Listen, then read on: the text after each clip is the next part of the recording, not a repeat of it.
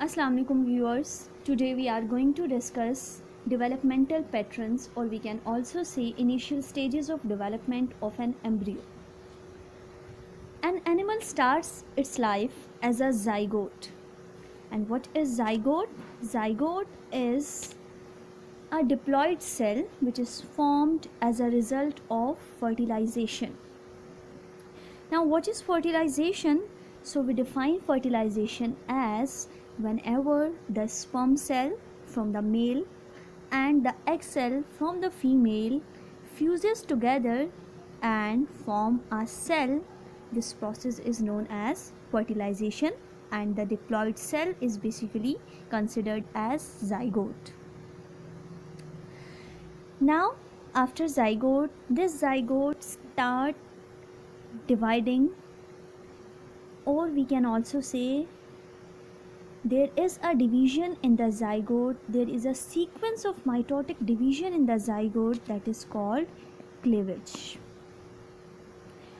Now the first cleavage is basically divided the zygote into two parts, just like I am mentioning here.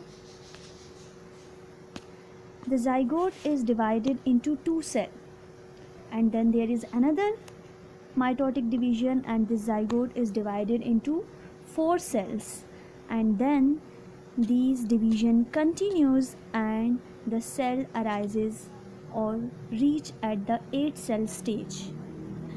As we have said, this is a sequence of mitotic division, so the division of cells continues and they will form a solid ball of cell that is called morula.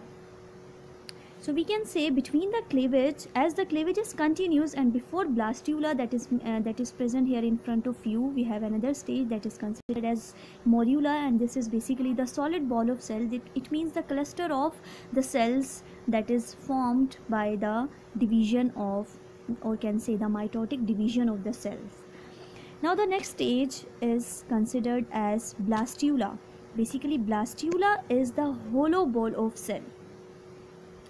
Hollow ball of cell, as you can see is here in the cross section of blastula, that there is a hollow cavity in between the cells, and this cavity is called blastocele. Now after blastula there is a next stage that is considered as gastrula or gastrulation. Now what is happening here? Basically the cells start invaginating, or we can say that the cells invaginates or folds inside. As you can easily observe here that the cells are folding inside, and this point the arrow is indicating here the opening, and this pore or this opening is called blastopore. Clear? This pore is considered as blastopore. Basically we can say that at this point the gastrula starts to form, or gastrulation starts.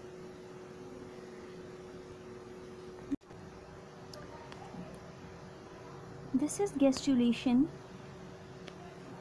and you can see here this pore is called blastopore and the cavity is called blastocele cavity. And we have said that the invagination of cells starts from the blastopore inside, and a new cavity is formed that is called archenteron, or it is also called as enteron.